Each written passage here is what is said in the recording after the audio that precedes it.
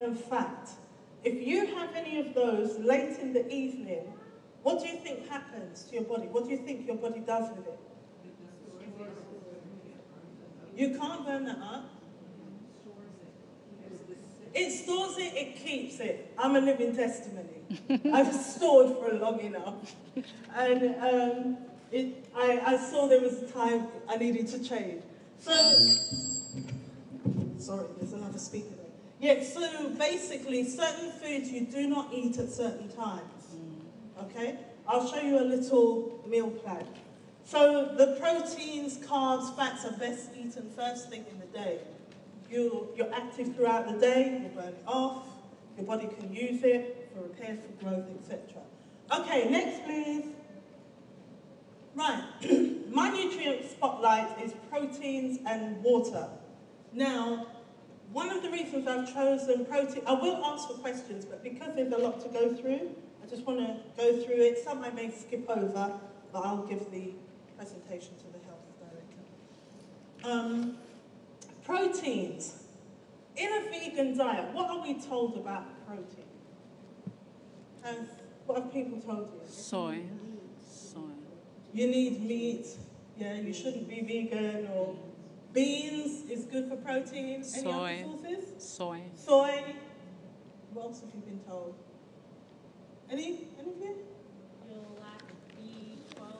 You'll lack B12, and sometimes the other one is iron. Okay. Now there's variable sources, but I'm going to go through it rather than try to explain it just from a single word on the screen. So, Ethan? Right, proteins are large, complex molecules which play a crucial role in the body.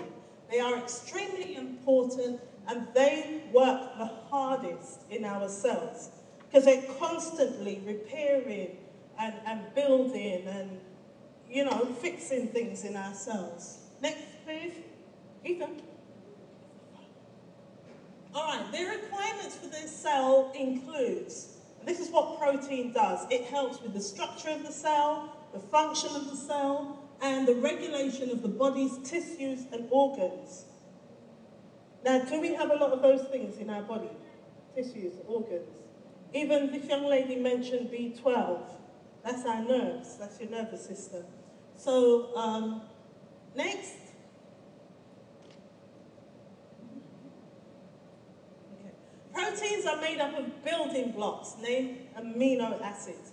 Now, why I wanted to focus on protein is often we are told you must make sure you have lots of nuts at every single meal. You've got to make sure you have a lot of protein and protein and protein. What happens when you eat too much protein? What did we say already? We store it. If you're not using it and you're not active, you're just going to store it.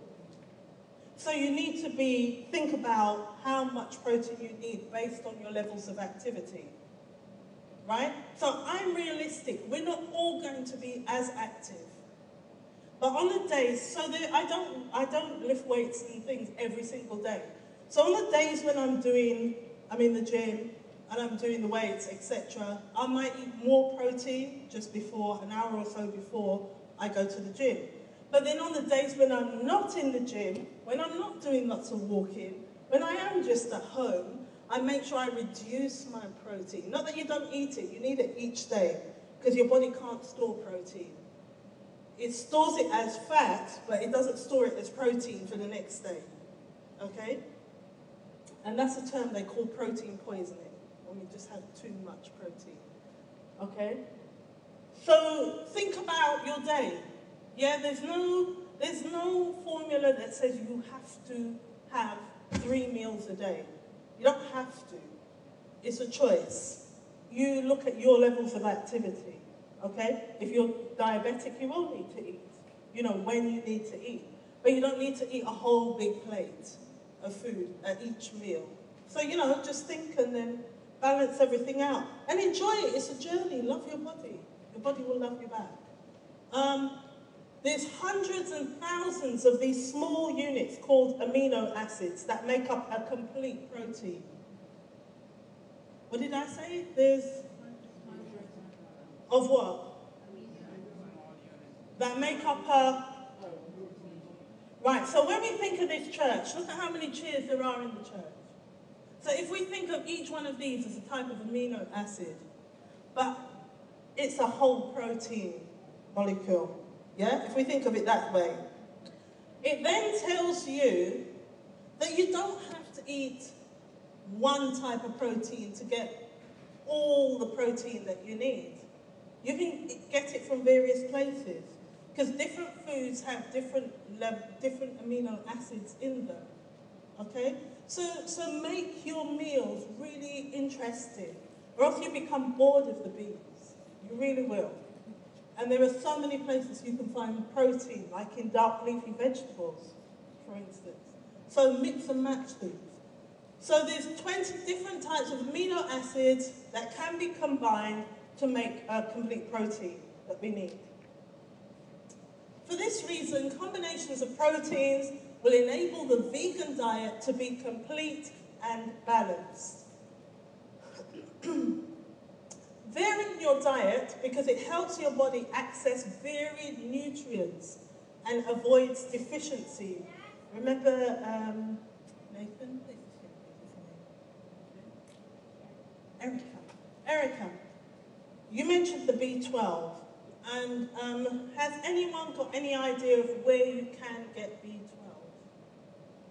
Any sources? It might not be a single source, molasses, yeah? Any others? Pardon? Nutritional yeast. Ah, yeah, that is one, but I've got a sticking point with that. I found some research on that, and on a technicality, it's monosodium glutamate. It's MSG in a different form. Yeah. It's just how it's manufactured and the name it's given and processed. Yeah. So, yeah, next one. So, in terms of B12, hold off a minute. B12, one of the things that I've started using was Marmite. I don't like Marmite. I hate Marmite. My mum loves it. Marmite. M-A-R-M-I-T-E. It looks like molasses. It's a dark thing. It's in England, but I've seen it here. I saw it in Mum's. Yeah. In the Caribbean market also. Okay. Honestly, you don't need too much of it. You really don't. Couldn't. It is a bit salty. But that's one of the things that I've used. It's got a salty taste. So I'm just saying that's just one of the things. It's not the only place. But I've done some research, as I said, and found a lot of the sources. Now, I don't like Marmite. We've got adverts in London, and there's like this advert with this bird, and then who was it again? I can't remember. Anyway, this other character. Now, one ate the Marmite, and they're like, this is really nice. And then the bird ate the Marmite, and it's like, so you either love it or you hate it. But I decided, that's taking me to my book, I Decided to Live. I decided that I needed to make sure I take in these nutrients. There was a point at which, I think was it last year, I was deficient in vitamin B and iron. I had those deficiencies, going vegan and not planning it right. And what happened, it exhibits itself, there was one lady who had it so bad she had to start having injections because of the vitamin B deficiency. It exhibits itself by, causing your nervous system to react almost as if you're having a stroke on one side of your body.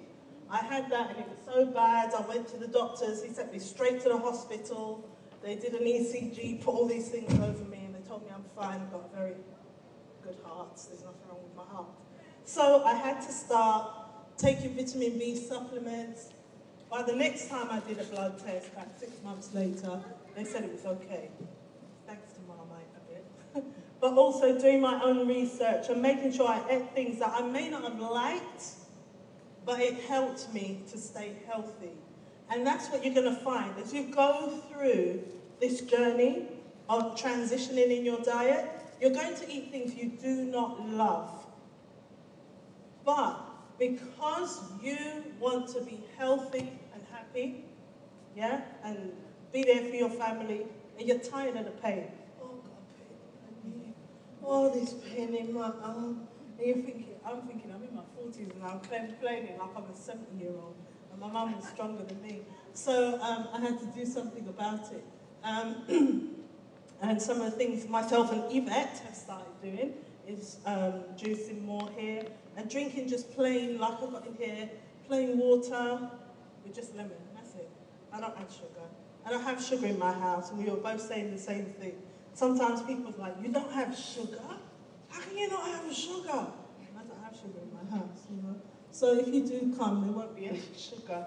I don't use honey either. So I think your taste buds will also start to adjust to this new diet. I like to taste the sweetness in food naturally. Some things I eat, close my eyes, hold my breath, you know, just because it will be good for me.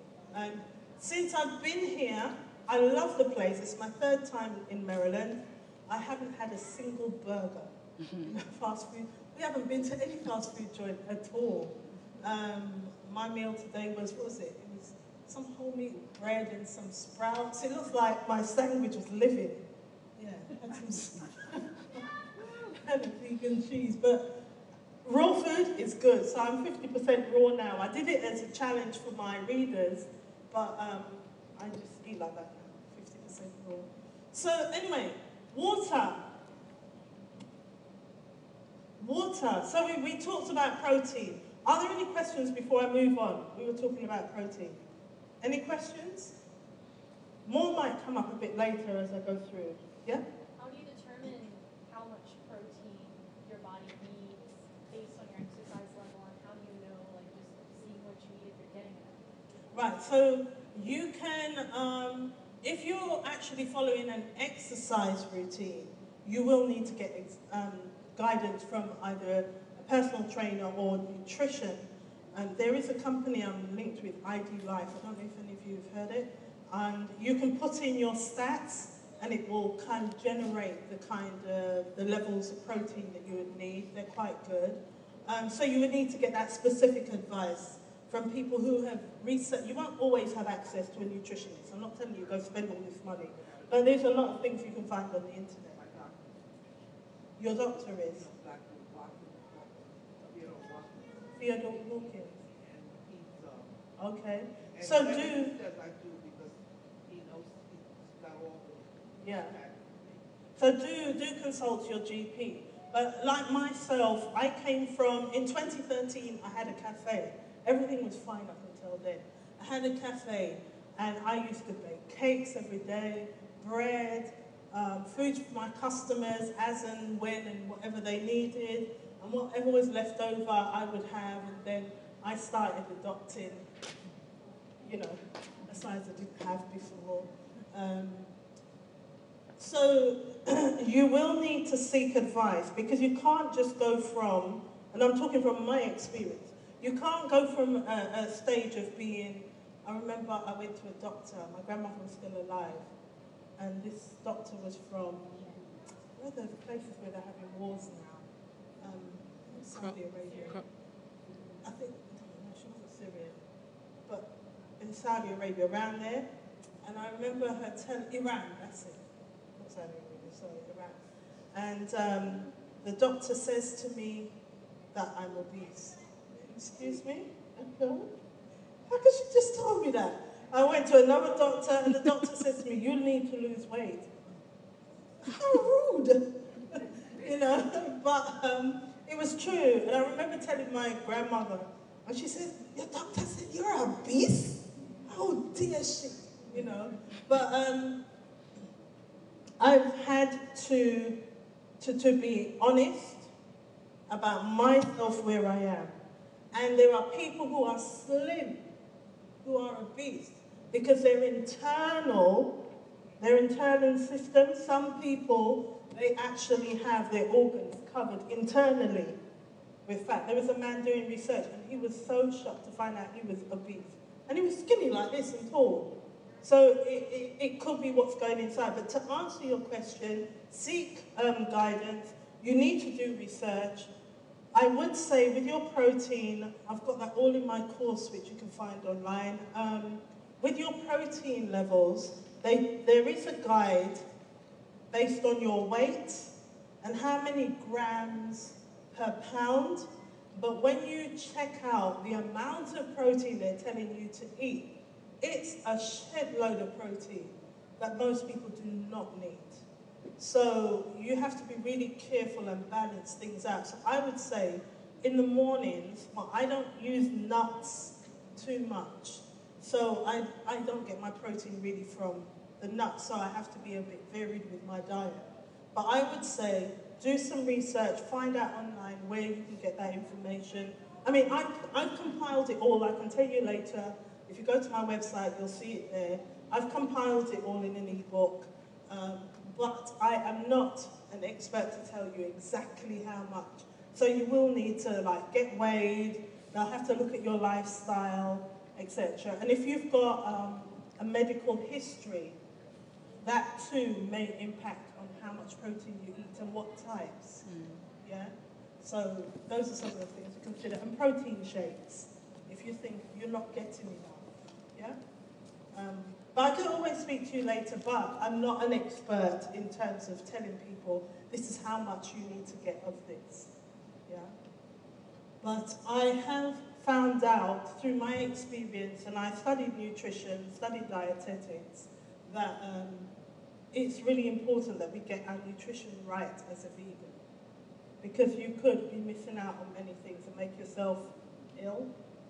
Yeah? And as to remember her name again. As Erica said, vitamin B12 and iron are the biggest problems in a vegan diet. And if you don't get those, like this lady, she had to have an operation. It just got really awful. And she's been a vegetarian, a vegan for years. You know, she walks around, she's younger than me, and she's walking around like this, and I'm thinking, wow, all that from a vitamin B deficiency. So you really do need to seek medical advice, I would suggest. Yeah?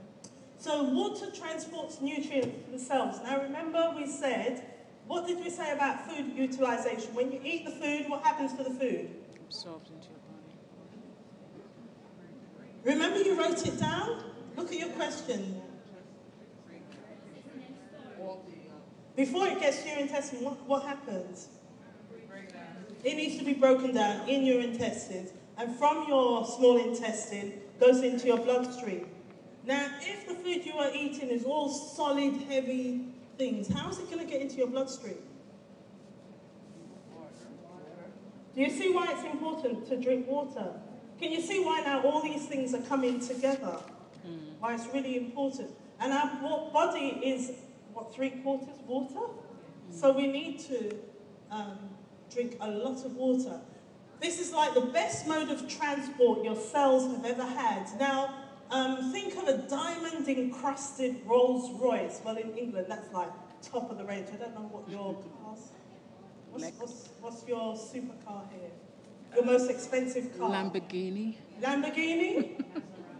Maserati? So can you imagine that? Encrusted with diamonds, with a white leather interior, and the best accessories money could buy. That's what water is to your body. Yeah? It is so crucial. And it's like luxury transport. It's a smooth ride. And when I say that, you understand what I mean. We were talking about the large intestine. What happens in the large intestine? What builds up in there? Right. Can you see why we need water? All right. We need some luxury transport. Okay? So, yeah. Next. Yes, sorry.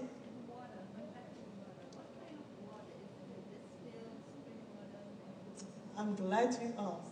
Because in the book that I have, the ebook, I do touch on that.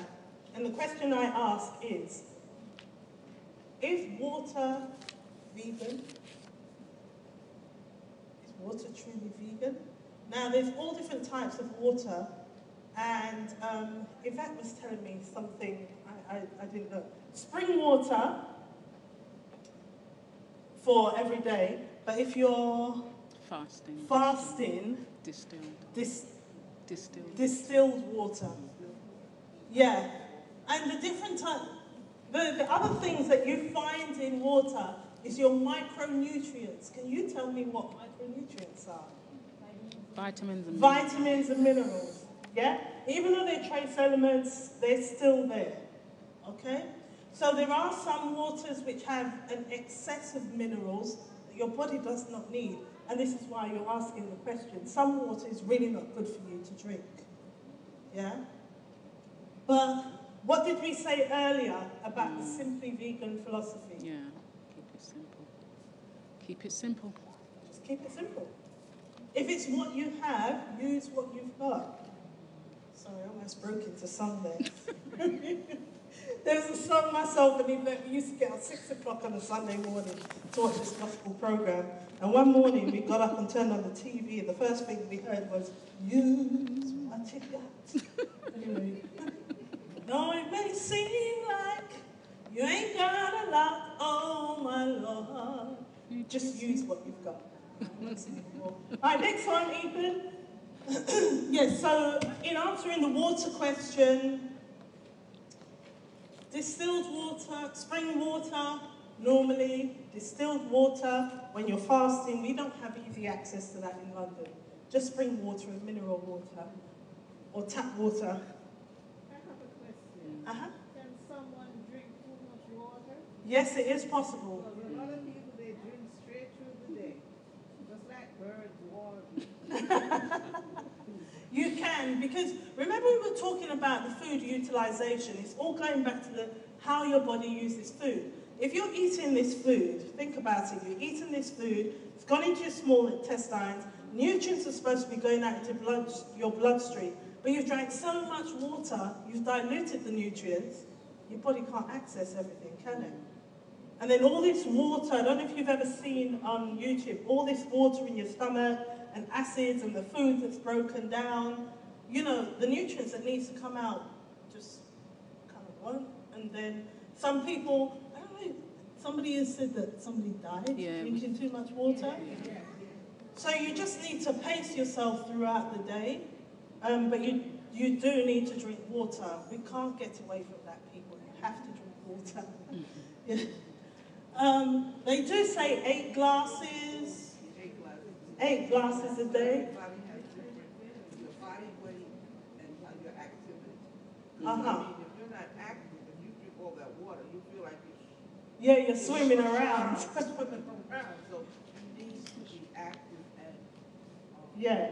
In order, so if I'm going to gym all the time or I'm doing lots of walking, I do lots of walking in London because unlike here, your streets are really wide. I walk a mile, 1.8 miles to the gym, do my gym, whatever, then I walk 1.8 miles back. So I need to be drinking quite a lot because, yeah. But then if I'm at home, and I'm at home for a full day, I do a lot of my work online. My business. I'm not going to sit there and drink all that same amount of water. That's just not going to work. Yeah? I will feel very uncomfortable.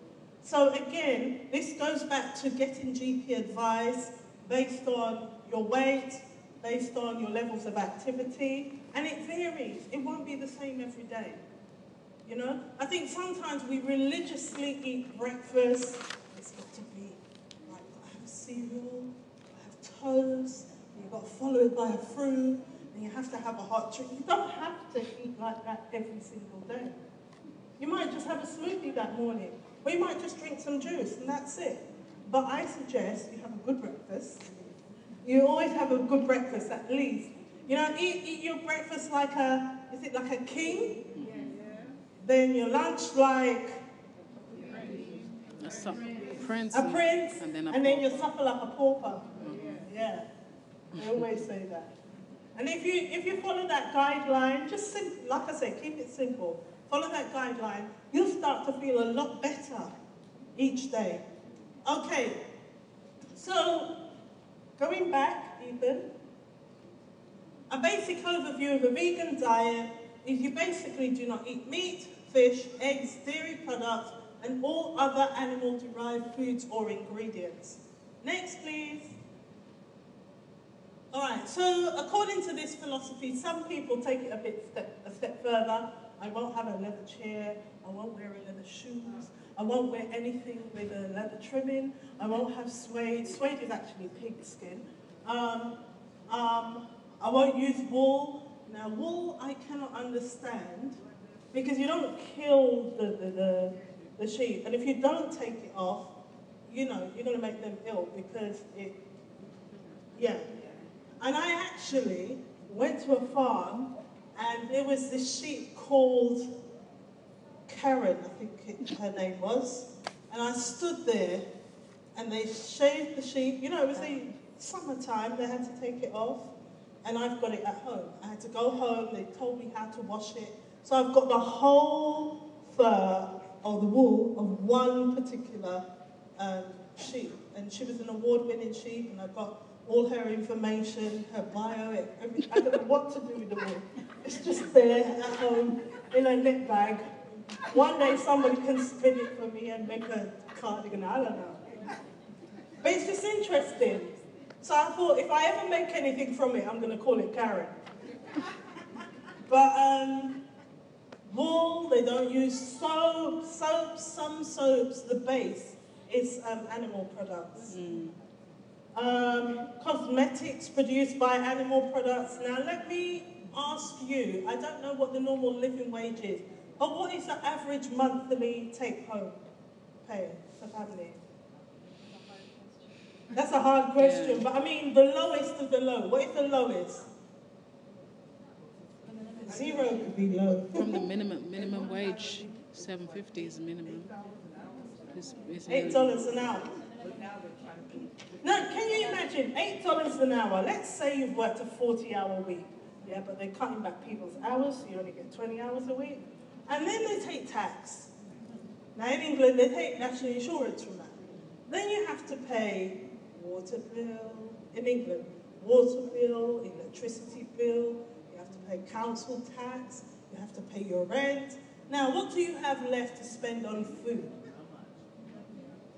So, can you see why I said being simply vegan or a simply plant-based diet, or just transitioning, just doing something different, even if it's one meal, it